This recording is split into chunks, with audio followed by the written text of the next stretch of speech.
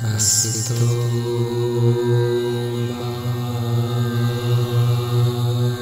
ma sadgamaya.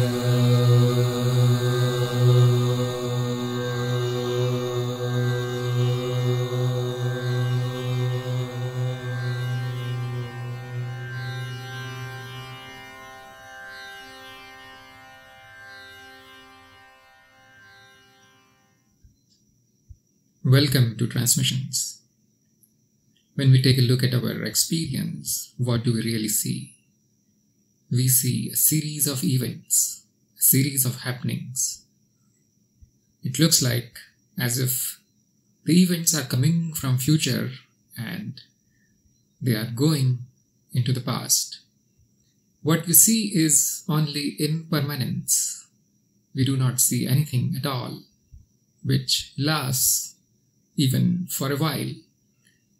There are some things which seem to be permanent, but when we observe carefully, they are only very slowly changing. Some things, they change very, very fast, and some things are so fast that we do not even perceive them. The events themselves, they are not very clearly distinguished from each other. There is a continuous flow of the events.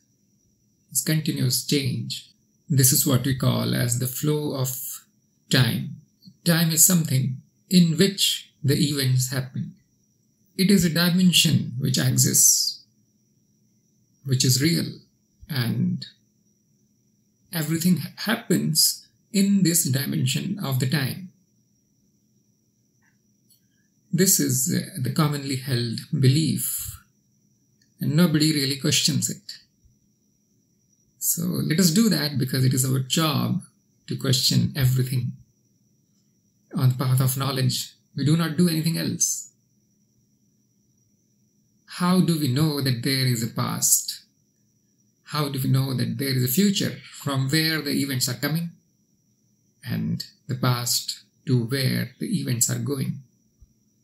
And the answer is simple. We know the past because I remember what happened yesterday, or last year, or 10 years ago. And we also have the history books and very big authorities to tell us that something happened in distant past when you were not even born. And there are buildings and ruins that are the evidence of things that happened in past. This is how we know that there is a past. How do we know that there is a future? That is slightly tricky, isn't it? We know it because we can estimate it. We can predict that such and such event will happen, and it usually happens. We can say that the sun will come up tomorrow, and it does. That is how we know that there is a future from where the sun appeared.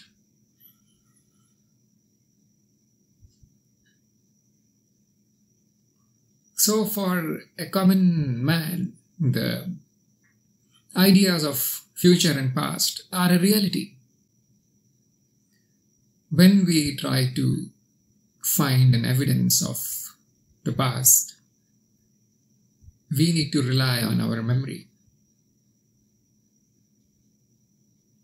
If we cannot recall, we won't be able to say it with certainty that there was a past. Similarly, for future, we need to rely on our predictive ability, which is again dependent on the memory, because we can extrapolate only that which is already in our memory.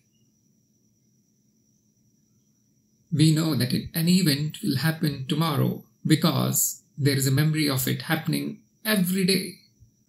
So it is our memory that tells us about the past and the future. What about the present? Well, we do not really need any evidence for the present, because present is here and now in front of us. And it looks like that it's not really dependent on the memory because I can see the things happening in front of me. So it looks like that we found an experience, an evidence for existence of future, present and past. And they are flowing, they are dynamic. When we try to experience the past, we experience our memory. We rely on our memory. When we try to experience the future, we again rely on our memory and our predictive ability. When we try to see the present, we do not really need the memory. It seems that time has some kind of deep connection to memory.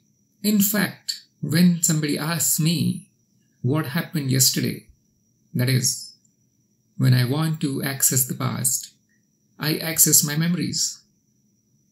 When somebody asks me what is going to happen in future, I access my memories and extrapolate them into the future. So it seems there is a direct relation of time and memory. So we know the past as a memory, we know the future as a memory. All we can experience is the memory.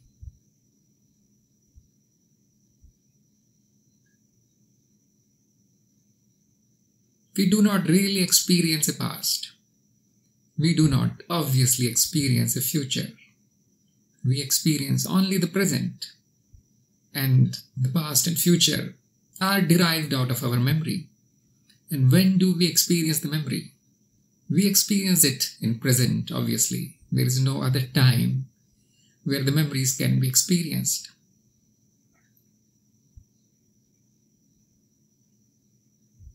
Isn't it amazing that something which is considered so fundamental, a dimension of reality, there is no experience of it? The only experience that there is of the present in terms of time. When I ask, what is really flowing from future to past, then probably the answer is that the events are flowing. If you want a very logical and rational answer, then it is not really satisfactory to answer it like this, because what is an event? It is merely a change. Events cannot flow. Events are just concepts.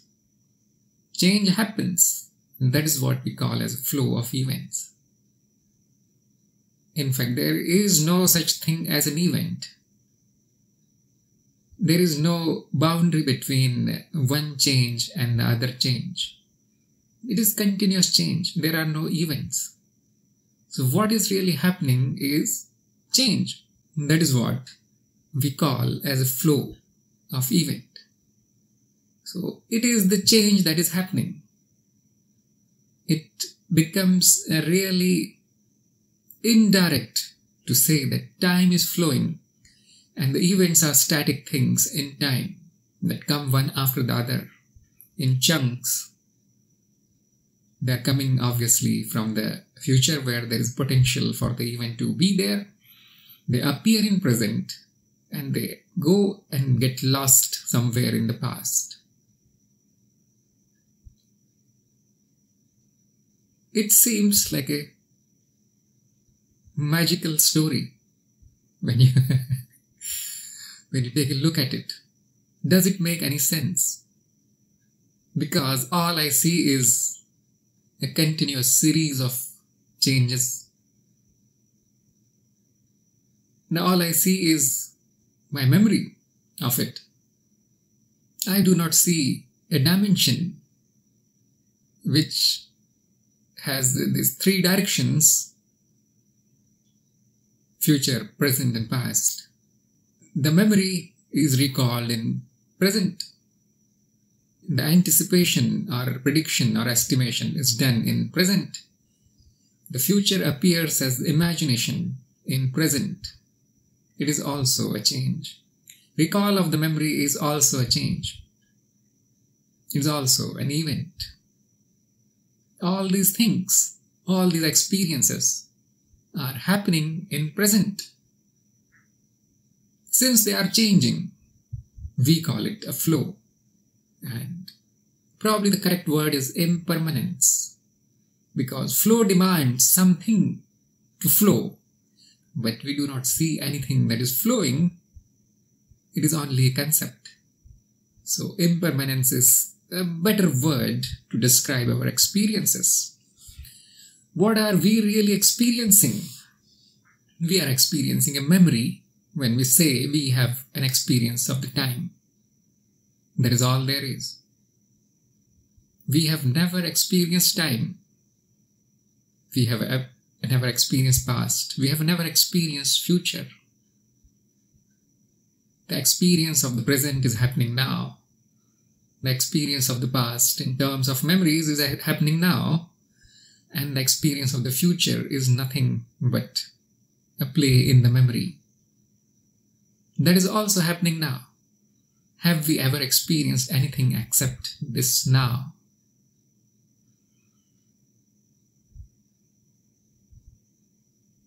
Then why do we say that there is a future and why do we say that there is past? If you pay attention, these are concepts in our mind, which means that the future and past are concepts that our mind created. What are we really experiencing in present is memory and the processes in the memory. The activity of the memory, memorizing, recalling, imagining. This is mind. What we are experiencing is mind. The events, they are perceptions. Right now you're perceiving me. That means the senses are giving us an experience of perception, an experience of something changing. That is again mind. Because without mind, there cannot be perception. The mind is creating them from the changes, the pulses or the signals that are being received from the senses. It is also happening now. So the experience that I am having now, right now, is totally of the mind. The past is mind, the future is mind, the present, the changing perceptions is also mind. All we experience is the mind. Therefore, we say that all that exists is a mind. What kind of mind? Perpetually changing mind. The change is happening in present. The past is derived out of memory. The future is derived out of imaginations. Out of our past experience, the future is computed.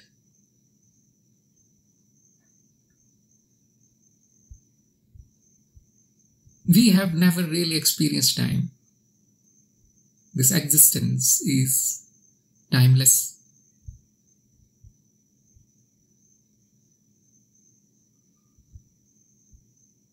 But some people are going to say, no, science has proven that there is time. Look, there is a clock here. The clock is telling me the time. The seasons happen, the sun happens, moon happens. It happens very, very accurately. That means time is flowing. When you take a look at the clock, all you see is change that is happening in present. Then your conditioning says that, look, this is time. When you see the seasons, when you see the sun and moon and rotations of different kinds that are very, very regular, your mind tells you that, look, this is time. This is how it happened in the past and this is how it's going to happen in the future. And what is happening is a very regular change. That regular change can be used to measure how many events have passed, how many things have happened, and what is the speed of that change. So we use one change to measure the other change. We use a regular change to compare the somewhat irregular changes. That is what you call measurement of time. Measurement of time is nothing but a measurement of change in terms of very regular changes. How do we know that things are changing regularly? again. Memory, we saw it. We saw them change very, very regularly. If you can read the memory like a roll of paper, you will find that the changes are mostly random, but there are some changes. There are some events that kind of happen in pulses, very regular waves happen. The mind has this extraordinary ability to detect regular change, but it does not detect it so accurately. But it knows that this something is happening very regularly.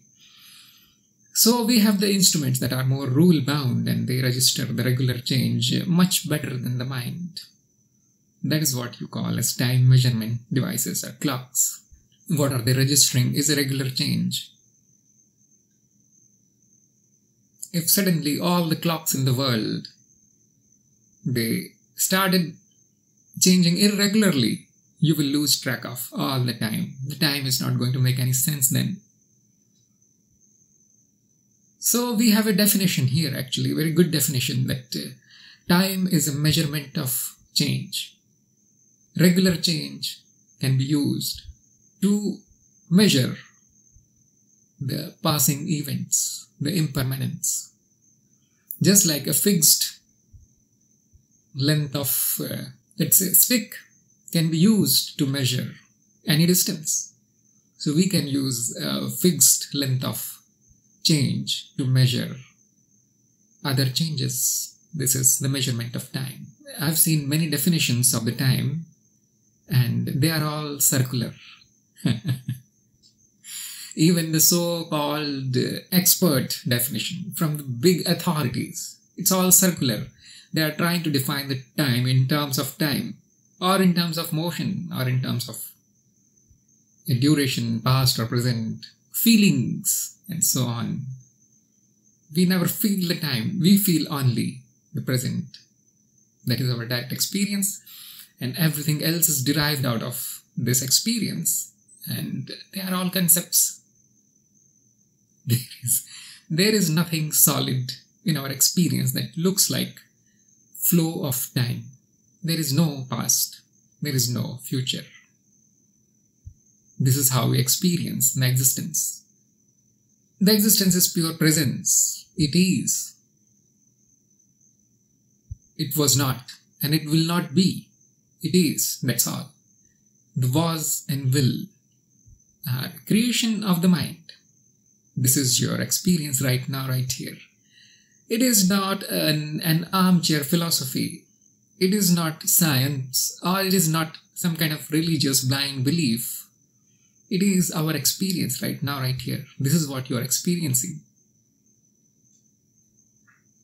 And it is just our conditioning that we believe all these things about time and events and changes. Changes do not happen in time. The change is more fundamental than time. Time is now derived out of change that happened. And there you can actually find a big hole in this argument that there is no time. You can say, but look, there is change, and you have defined time in terms of change, and change is nothing but time. So it is also a circular definition, isn't it? Think about it. Change is not defined in terms of time. That is a not so accurate way to define the change. Change is defined in terms of memory. If there were no memory, I won't be able to see any change. Because change is a comparison that happens in the mind. It is not that there is a change that is happening. It is an experience that is present. And there is a memory of it which is also present. The experience gets compared with the memory, with the contents of the mind. And if something similar is found in the mind, we say that change has happened. That gives us an illusion of change. That gives us an illusion of the experience being dynamic. Change is not happening in time. Time is not derived out of change. Time has no existence. It is a concept. Change is our experience, and that is based on memories. In other words, it is mind only. Change is mind only. It is really unbelievable, isn't it? And many of you won't believe me. It may look like a play of words. And actually, I do not have that kind of sophisticated vocabulary, philosophical vocabulary to express all these things. I see and I say. That's all I do. Very simple. I just use a very nice trick. I kick out all of my conditioning before I see. And I don't let my conditioning to affect when I say. That's all I've learned.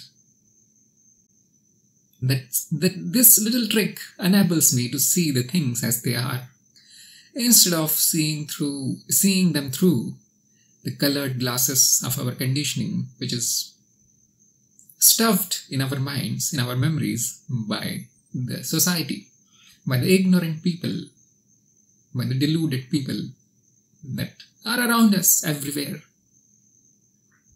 So I request you to do the same and see if you see the same thing that I see. And to help in this seeing, I'll show you a little experiment which anybody can do. It does not take $1,000 million lab to do this kind of experiment. Sometimes I call it gradual destruction of memories. But don't worry, you don't need to really destroy your memories or cut down your brain or manipulate your mind or take some drugs or do anything disgusting like that. Just imagine. Your mind will see it.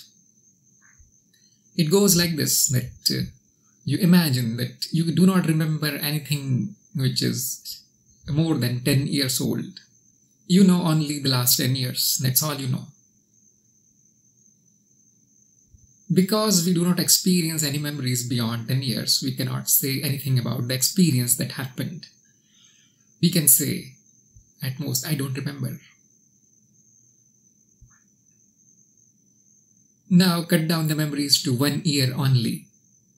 And imagine that you do not remember anything beyond 1 year from now. Did anything really happen in your life? Were you born? Did you go to school? Did you marry? Or things like that. Important events. Did they really happen? You can still say, I don't remember it, but probably things happened. Other people remember it.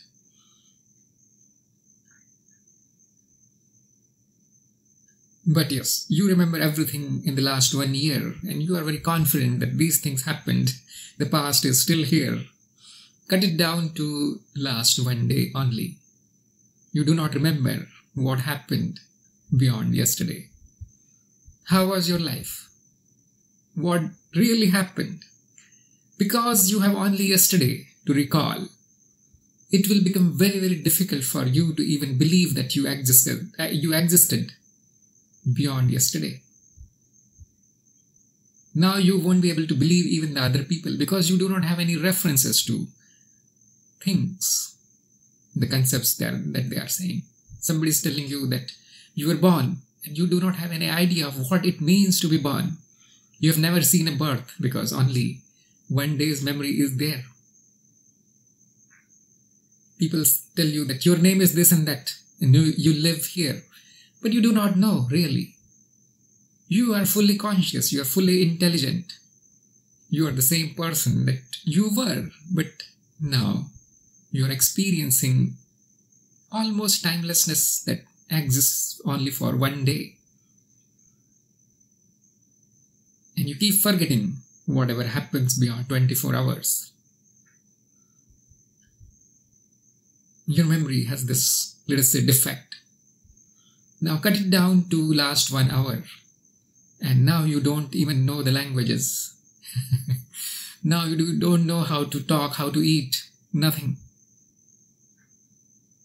You're like a baby, infant, just experiencing things. There is no past, almost no past.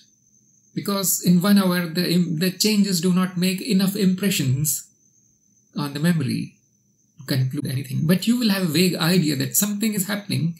There is light, there is sound, but you will not know what these things are. Cut down your memory to last 1 minute only. And you won't be able to make any sense of objects. You won't be able to make any sense of sounds, perceptions, pains, pleasures. You will forget the body because you see the body and it's gone in 1 minute. You will not know who you are, what you are. Memory. How crucial it is for your existence. Now cut it down to last 1 second and you will just be reduced to a fuzz of experiences. There is nothing there really. Nothing really changes enough in 1 second.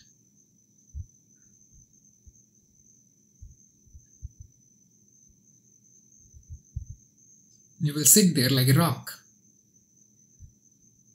The mind cannot even start moving your hands and feet because it does not know how to move the body.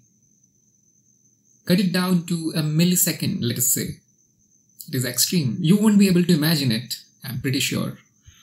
But when you go into the depths of it, when you use your rational, logical abilities to find out what can happen if my memory is only of 1 millisecond, and I highly recommend that you do that, you will find that perception vanishes. There won't be any perception because perception depends on our short-term memory. What is now being perceived is being compared with your immediate memory. My last word needs to go into the memory for this next word to make any sense. Let us say you are watching a movie, the movie is going at 24 frames per second. The last frame needs to be committed to memory in order for the current frame to be meaningful. Otherwise, it will be a random change on the screen. So we see that the present is also memory.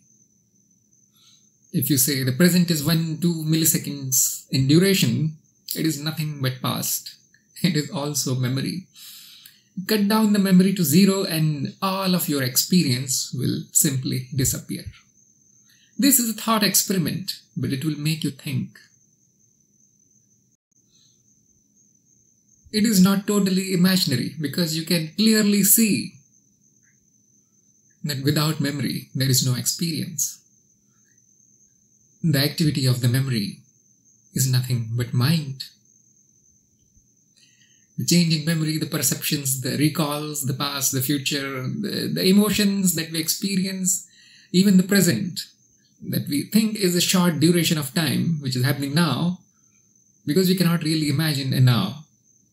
We cannot really imagine timelessness because in certain sense we cannot experience the timelessness. We know there is timelessness because everything else is just memory. Everything else is just concepts that are derived out of memory and conditioning these ideas. We know that there is timelessness, but we won't be able to experience it. All we experience is the mind, the activity of the memories. That is all the mind is. Mind is the process in memories. Without memories, there cannot be any process in the mind. What is it really going to process if there is nothing in the memory? That's why I say, all we experience is the mind. All the experience is the experience of the mind. This is your direct knowledge. Just now you found it out. Of course, you will have many doubts. But I suggest keep doing the experiments. Keep trying to find a reality that is independent of memories and minds and your concepts, names and forms, perceptions. All subjective stuff, isn't it? Where is your objective reality? Where is the dimension of time? Where is past and present? When there is no mind, there is nothing like this. So we say that all the experiences being created by the mind is all an illusion created by the mind. Nothing is really happening. There is no past. There is no present also. It is not really possible to experience the present also without memory or without the mind. And of course, there is no future. It is all an illusion. It is all Maya. It is all mind created. Don't you see this? Isn't this your direct experience? The existence is timelessness, yes, but it cannot be experienced. That which we experience is not real.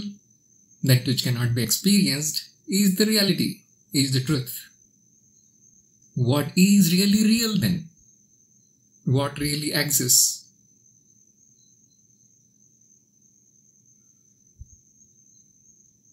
Isn't that fascinating question?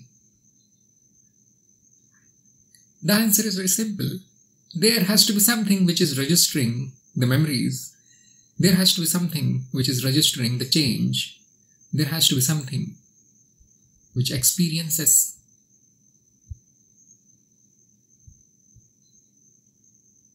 Even if it is an illusion, there has to be something which is experiencing the illusion. What is it? No, it cannot be experienced as an experience.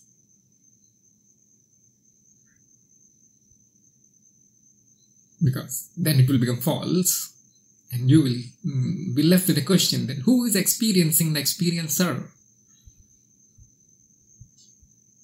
So that which cannot be experienced is the reality.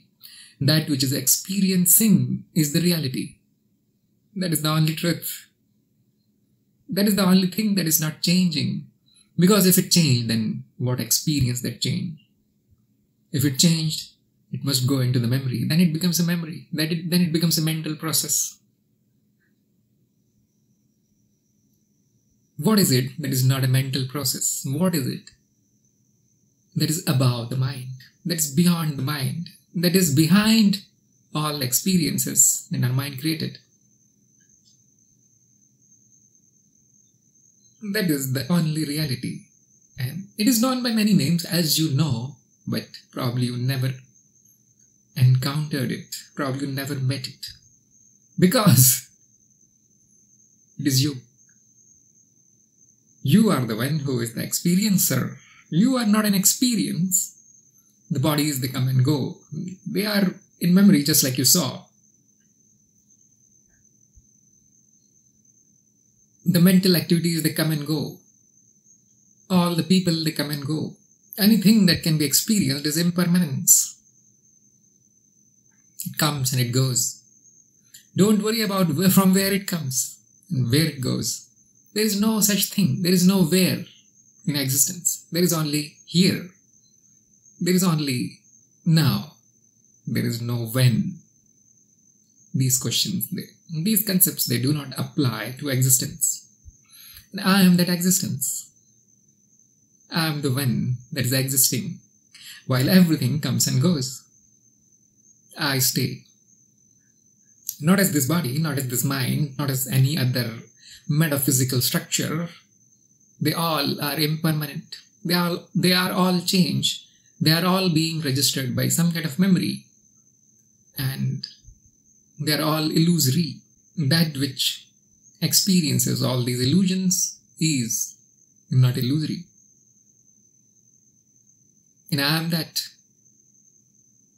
Because I remain while everything changes. And you can call it the existence. Existence remains while things in the existence change. The existence is actually nothing. It is empty because it cannot be seen. It's just like empty space. Cannot be seen. It is just like light. The light also cannot be seen. When the light reflects and is registered by a mind, senses, memory, then we say, oh, it exists, it is there. Similarly, it is not possible to know that which is unless it reflects in the form of a change. unless it appears in the form of an appearance. That which is the only one that is appearing. So I am that which is, and I am the one that is appearing to myself. And not only I am the experiencer, I am also the experience. Without the memory, without the mind, this reflection of myself will not be there, and I won't be able to know my own existence. Now you know. Now you know the reason for an existence to be there, and the reason for it being illusory, passing, creation of the mind.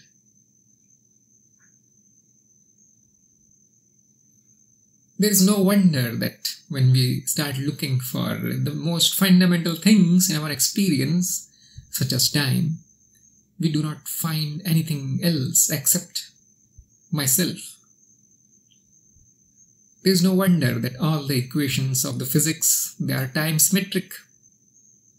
They do not show an entity called time. They do not show a dimension called time.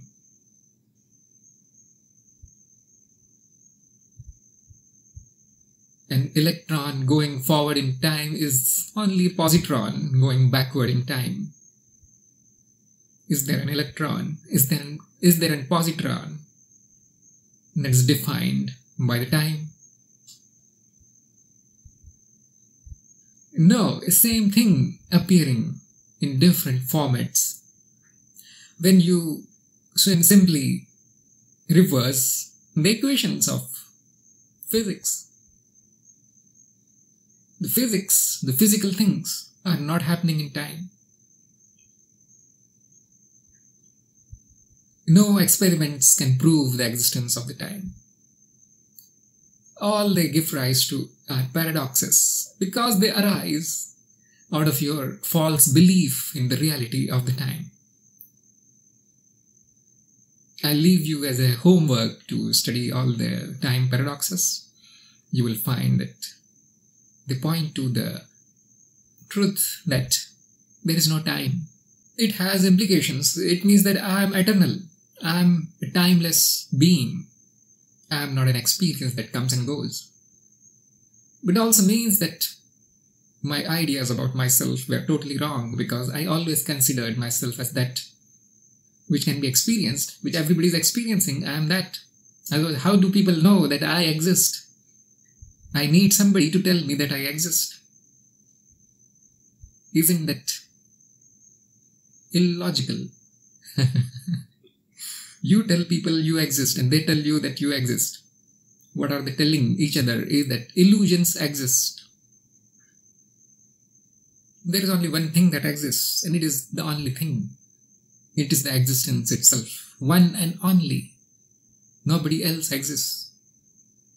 Everything exists in the existence, on the screen of this conscious, knowing, aware existence.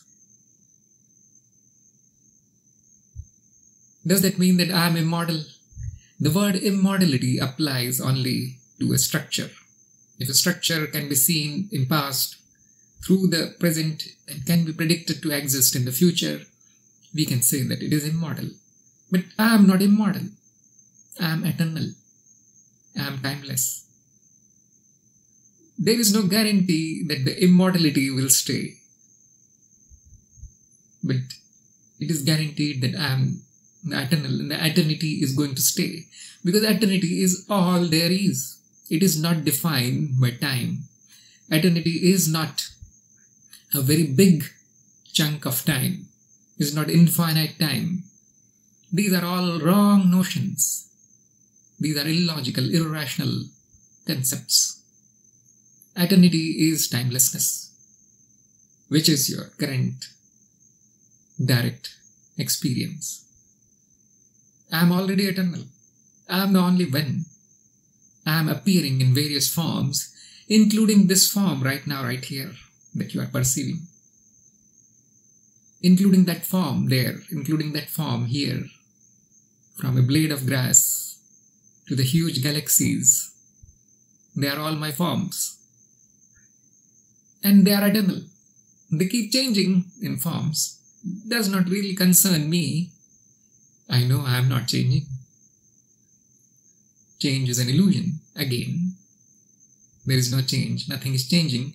And therefore, nothing is happening because something needs to change in order to call it a happening, in order to call it an event.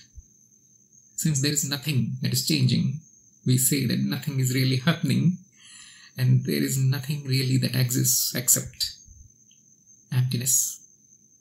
The shunyata that is self-effulgent, that lights itself.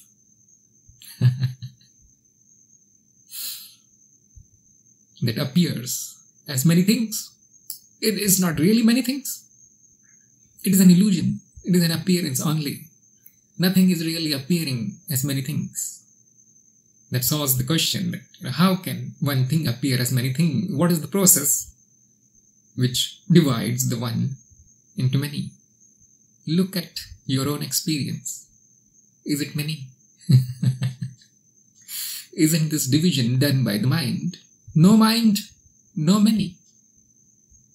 The only.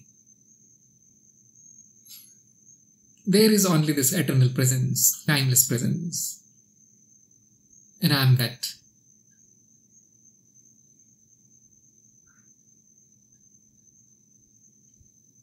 Thank you very much for listening. Asato